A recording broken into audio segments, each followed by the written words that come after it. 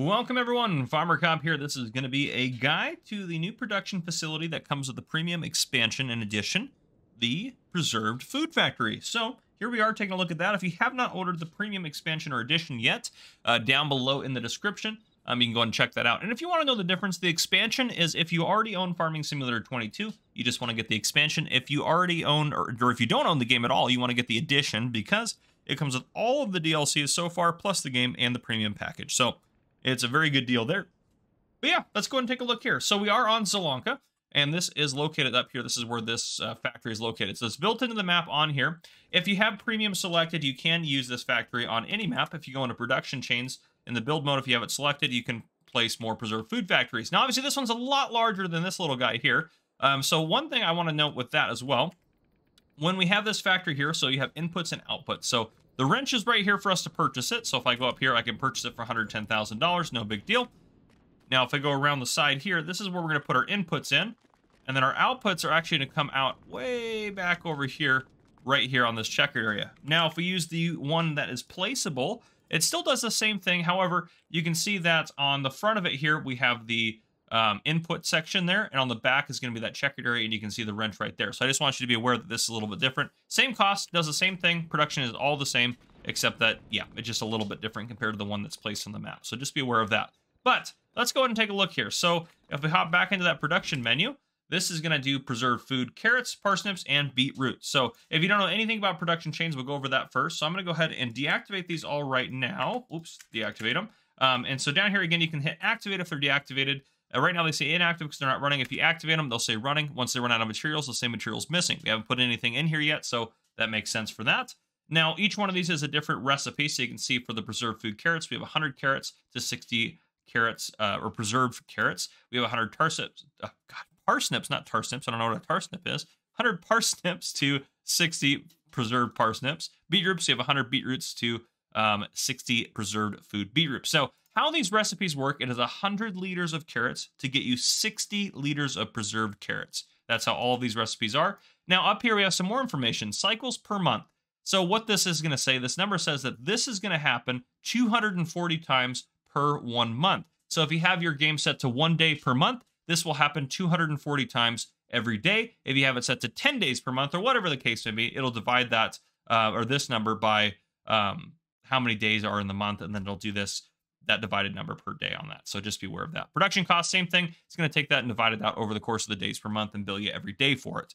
So just be aware of that. Now, on the right-hand side, we have the incoming material. So carrots, parsnips, and red beets. So these are how many liters we have in the storage for this facility. And then down here at the bottom, we have our 3 outputs and how many liters we have in this facility. So down here at the bottom, it says change output mode. So for food carrots right here, we have it set to storing. Well, they're all set to storing now. Storing is going to slowly fill up this bar until there's enough in here to produce 1 pallet. Then a pallet will spawn in that checkered area that I showed you earlier. And then it'll keep doing that until there's no room for pallets and then continue to fill up. If I change it to selling, as things are produced, it's going to automatically sell them off to the best price. However, you are going to take a 40% cut of that. So it's going to reduce what you're actually making by 40%. And that's why I actually don't recommend doing that. Then if we move to the next one, which is distributing, what that's going to do is it's going to hold all the products in here until there's another factory that requires these products. So there are no current factories that I'm aware of, modded or not, that will take any of these as an input. But if there were, it would take any of these if they were set to distributing and put them into the incoming materials of whatever factory required them. So otherwise, if you just have it set to distributing, it's just going to fill this up and not spawn any pallets and just not do anything. But we're going to leave them on storing for now. So let's get some products in here. Again, we know we need to put them in this grate right here. So I have a tractor full of red beets right here. So I'm going to drive these over there. I'm going to put the red beets in. And then I'm also going to put some parsnips. Good Lord, I don't know why I want to say tarsnips. I'm just making up vegetables now. But we're going to go ahead and put these guys in here just like that. And then I am going to go ahead and put some carrots and some parsnips in there as well. So I'll bring you guys back in as soon as I get those done. I'll just put a quick cut in here. All right, so I'm getting the last bit of our parsnips put in there. I've already put the other products in there, and we're good. I'm going to just pull this out of the way, just so it's off to the side here. It's not really going to be our way anyways, but that's fine. We'll just move it over there so we know it's not. Now, if we go up to the building and see down there, bottom right-hand corner, it shows kind of our inputs, outputs there. If I go onto the wrench or into the production menu here, it shows all these inputs in here. So And after this, we're going to go ahead and we're going to produce these. So I'm going to activate all these guys here so that way they start producing products. So we can take a look at the pallets. After that, I'm going to take a look at the profitability. So I'm going to let you guys know if it's actually worth it to put your products in here, or should you just sell your beets, parsnips, and carrots separately to make money that way. So we will go over that. But let's run over here to where our output is. And we're going to start fast forwarding some time until we get some outputs. You can see down there, it is producing quite fast. I think it's going to be 2,000 liter pallets. Most of the productions have been about 2,000 liter pallets. So we'll see here shortly. Yep, it looks like that's going to be the case. I'll slow it back down. So what we have, 2,000 liter pallets of each of these guys. You're not going to be able to lift them yourself. I have super strength on, that's why I can lift them. But you can see they look great. Nice little pallets of some preserved items. So pretty sweet. So there you go. That's the pallets it's going to produce. Now I'm going to do some math real quick just to see if it's actually worth it for us to use this factory, or should we just sell off our stuff separately? So I'm going to do all that math and get that figured out, and then I'll bring you guys back in here very shortly. All right, so taking a look at it, it's definitely worth it to do it, which makes sense. I'm glad they did the math on this. So yeah, I think it's definitely worth it for this. So in terms of everything, I'm going to put a chart up on your screen in a second. What I'm looking at here is I'm looking at if you were to, instead of putting your carrots, parsnips, and red beets into this factory, would it be better if you just sold them separately? So that's the thing we're looking at. Now, again, I can't include the cost of the factory because that's a one-time purchase, so just make sure you're weighing that into your decision.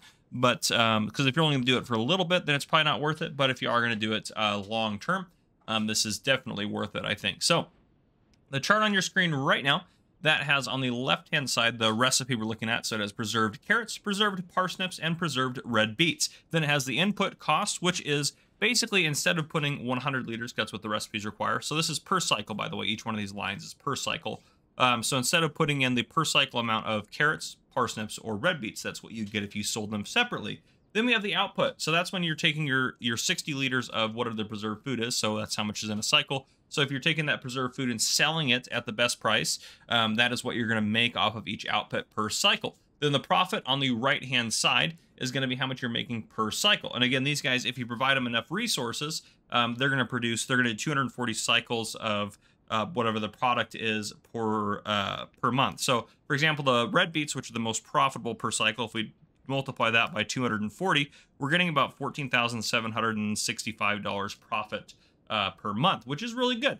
So these are all really well worth it as long as you can put the stuff in there and get it all taken care of. And this also does include the production costs. So what I mean by that is includes how much it costs to produce every month. So that production value or that production fee to keep maintaining these facilities, that is included in that cost. So there you guys go. That shows you that these are definitely worthwhile factories in the premium pack. So there you go. Make sure you guys check out the other videos I have on all the factories out. And yeah, enjoy those. But there you guys go. If you guys enjoyed this video, please drop a like down below. If you haven't already, hit that subscribe button up on the screen to join the Farmer Cop channel and turn on the notification bell so you don't miss any future videos I may post. This has been Farmer Cop. Thank you guys for coming and for watching. I'll see you guys in the next video.